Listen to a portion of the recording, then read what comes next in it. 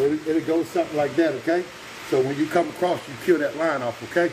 So listen, when you got this right here, I don't know where my glasses went to somewhere. I have no clue. When you got a little piece like this on the edge right here, okay, that's the thing that people don't know. We got a minute. Okay, so if I just lay this down like that, you see that hump like that right there, that can't go. Okay, so you take that hammer and you get that off because you need this rock to lay flat. Like I said, we're up here dealing with stability. This ain't one of those jobs where you just talk crap. No, you gotta focus on this shit.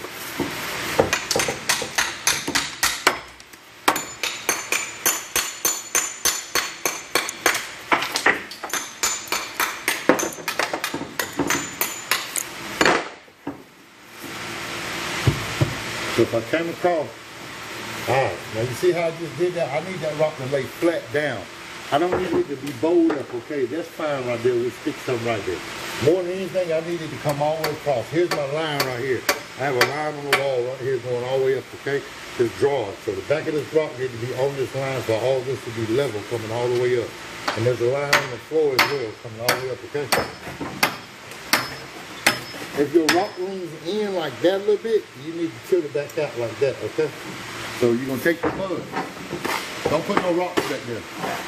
Take your mud. Just give you a little bit of mud on. Come across that tile to help that rock sit flat. Now, if you notice right here, it ain't testing the wall all the way.